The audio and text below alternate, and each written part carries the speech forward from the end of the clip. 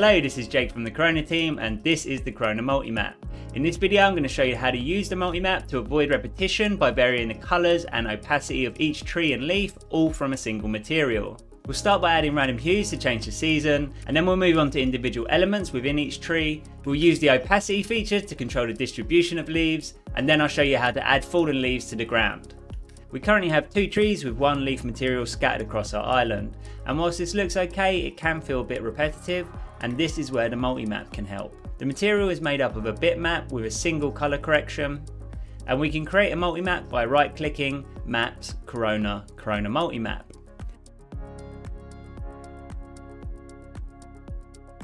And let's plug that into our base. And the multimap can take a single map or colour and randomise its hue, saturation and gamma, and then distribute it based on different modes. So let's run an interactive render. And notice that instance is on by default, and this means it will randomise by each object or instance, and we can see that in action in our frame buffer. There are plenty of modes we can use, and we'll go over some more shortly. We can plug multiple textures into a multimap, but in our case we only have 1 leaf, so let's change our item count to 1. The hue will randomise the hue of our input, so when it's on 0 nothing will change, and if it's set to 100% the output will use the maximum possible hue randomisation. Now if we plug in our texture, each tree will have a random hue between 0 and 100, which is the whole colour range possible, and this can be a bit much, so let's set it to something more subtle at around 40%. And this will give us hues within 40% away from our original colour. Before we look at controlling the number of leaves each tree has, what if we want to randomise the colour of individual leaves? Let's add a new multimap and change the item count to 1 as we'll input our previous multimap. We can plug that into our base and run another interactive render. Let's change our hue to 20%. And as with the hue, the saturation specifies the maximum distance from the current saturation. So it would be wise to keep these values low also. The gamma will also add randomization, 0 being 0% away from the original and 100% the maximum.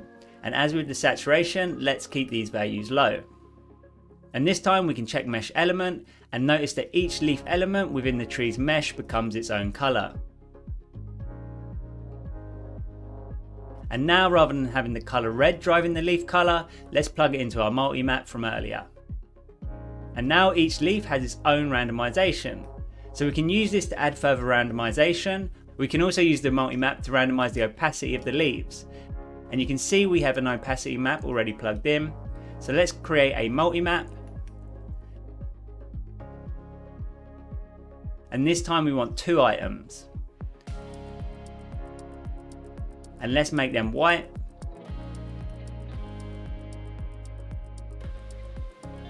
And black. And black will not show and white will. So we'll want to plug in our original opacity map into the white. And I'll plug our opacity map into the opacity color and run an interactive render. Now we can see that half of the trees have leaves and half don't. This is because we have instance on, so let's put that onto mesh element, and then to control how many leaves are on a tree we can use the frequency. And right now the frequency is on 1 and 1, and this means the frequency of black and white will be a 50-50 split. The lower the number, the lower that colour will be used. So if we put the white onto 0.1, we can see that there's a lot less leaves on the tree. And now this is a bit sparse, so let's turn it up a bit. And now we have leaves falling from the trees. So if we want to add leaves under our trees, we can use scatter.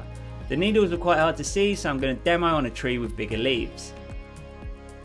I pulled a few leaves off of the tree and added them to the scatter.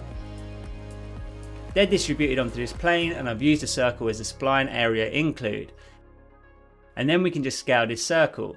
Find out more about adding fall off areas in scatter in this video, and animate your own time lapses by watching this video.